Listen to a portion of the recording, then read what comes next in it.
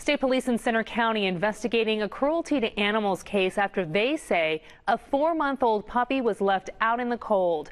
6 News reporter Aaron Calandra is live in State College with more on this. Aaron? Jen, police say when they got to the home, this puppy was soaking wet and the temperatures dropping. Thanks to a phone call, that dog is now safe and in protective custody.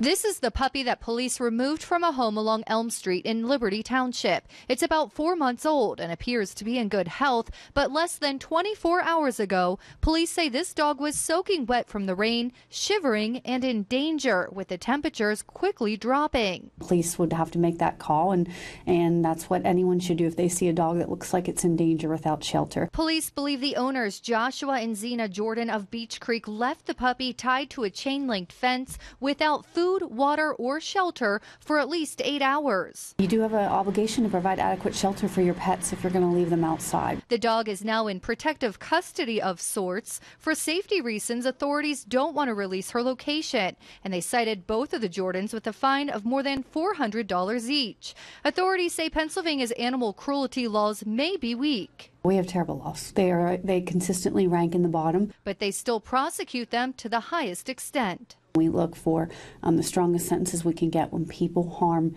anything that can't speak for itself, whether it be children or animals, the elderly. So it's all similar that we stand up for people that can't stand up for themselves. Same with animals.